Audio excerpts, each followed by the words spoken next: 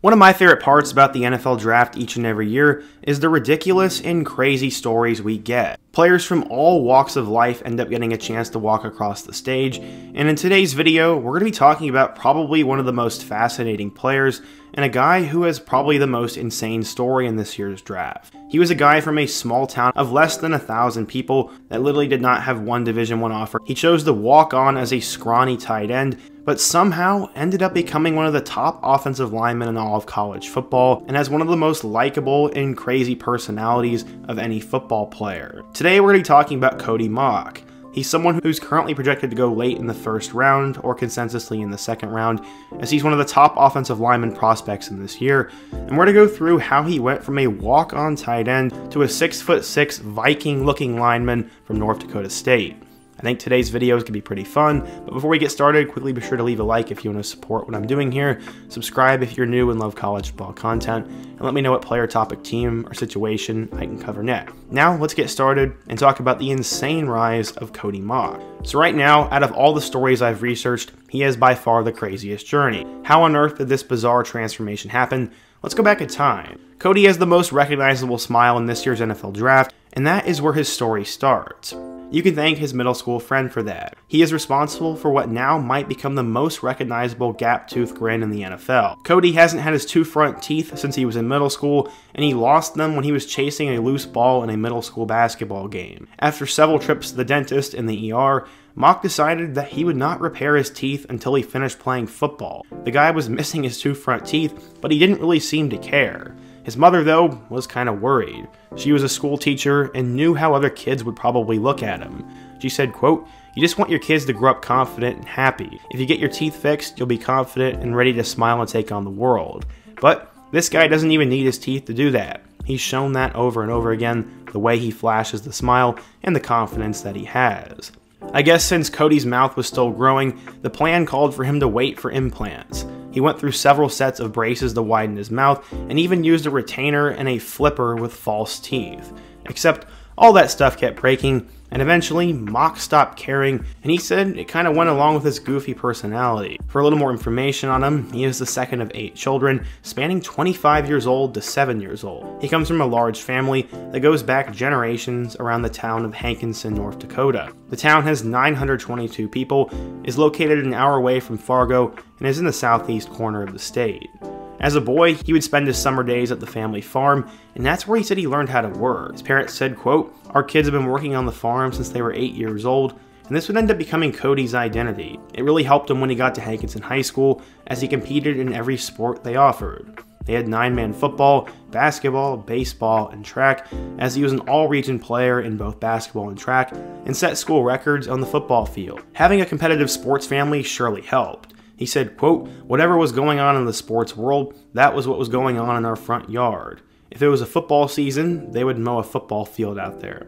If it was baseball season, they would mow a baseball field." His high school was nicknamed the Pirates, and as a Pirate, he finished his career with 1,072 receiving yards, a school record 24 touchdowns, and also the school record for sacks in a season and career.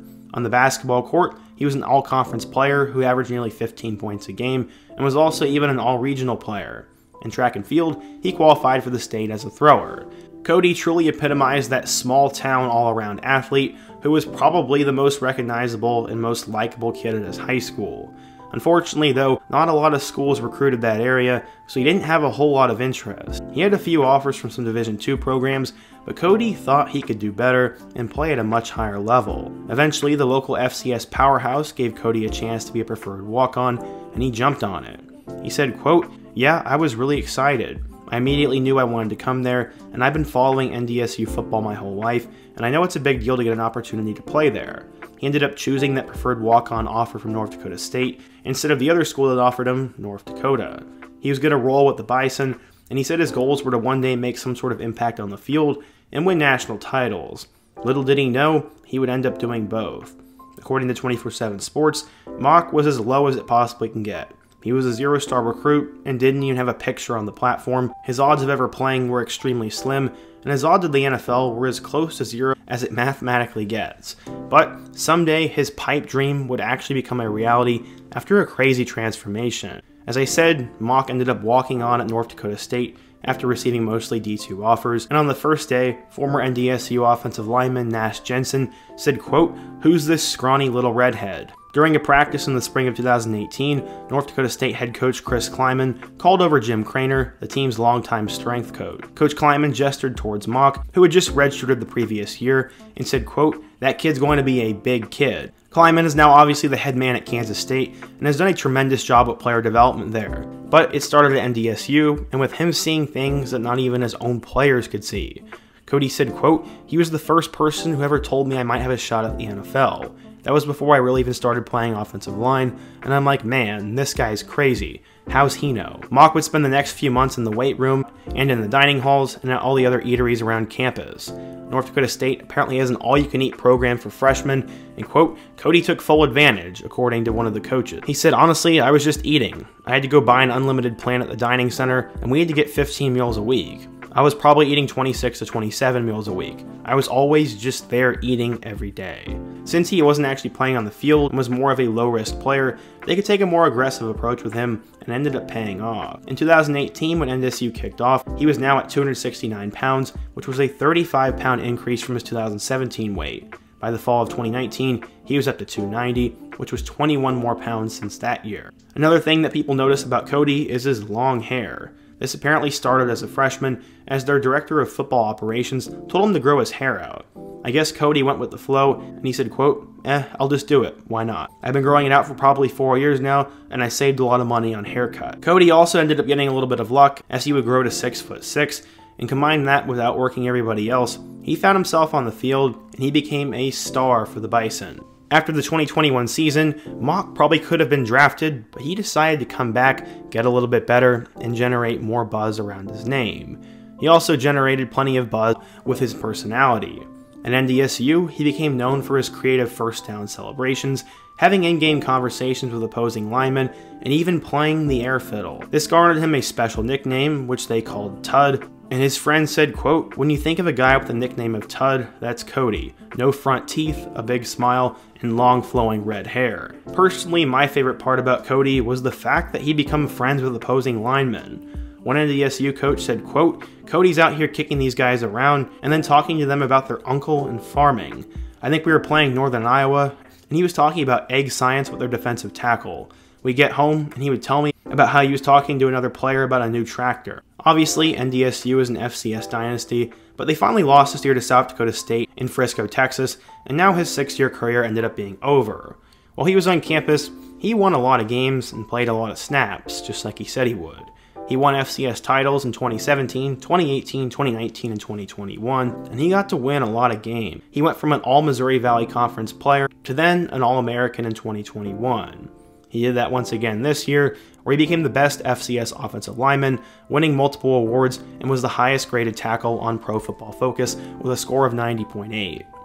Since 2014, North Dakota State has had 10 players drafted, including 2 first-round picks in Trey Lance and Carson Wentz. They've also had 4 offensive linemen, and there's a really interesting trend with all of them. Somehow, they're all super under-recruited kids that somehow get to the NFL. Joe Haig went from a walk-on to a 2016 5th-round pick.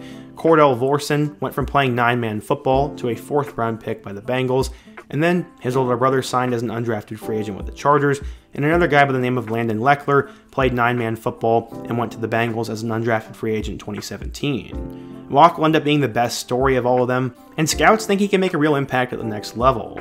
They love his footwork and his ability to move as his greatest asset, and one scout thinks that his blocking scheme will make him a vertical monster where he can pull and run down the field.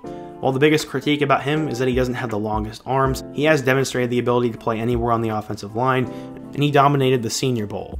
One scout said, quote, "He's the only guy in this draft class who has proven he can play all 5 spots. Those guys are really hard to find. In the Senior Bowl game, he played left guard, center, and right tackle, so he's proven he can play on both sides, which is big." As I said, that arm length is something that could potentially hold him back, and there are some people who wonder about how good his competition was, but those are really his only 2 flaws that I see at this time. And either way, he'll hear his name called in those first 2 nights, and maybe even on the first night. He says a lot of his family and friends will be celebrating in his small town, and the whole town is rallied around this kid and as I've said, I think he is the best story in this year's draft so far. According to NFL Mock Database, he's currently ranked as the 54th overall prospect, best strength coming in at 48th, and his first round percentage at 13%. It looks like he's going to be your stereotypical day 2 player, will probably start right away, and hopefully everyone will know his name, and people will probably know his name whether he's good or not. Missing those 2 teeth and having that long messy hair is going to make him one of the most recognizable and likable players in the NFL, and I'm really excited to see what he does. He has a great story, and this is just another great player that the Bison have produced. But what do you guys think? If you're a North Dakota State fan, what do you think of Cody Mauch? How do you think he's going to do in the NFL? And what's another story I can take a look at next? Be sure to let me know down below. Leave a like if you want to support today's video, subscribe if you're new, and check out all my other videos on the end screen. I hope to see you guys again soon, but until next time, peace.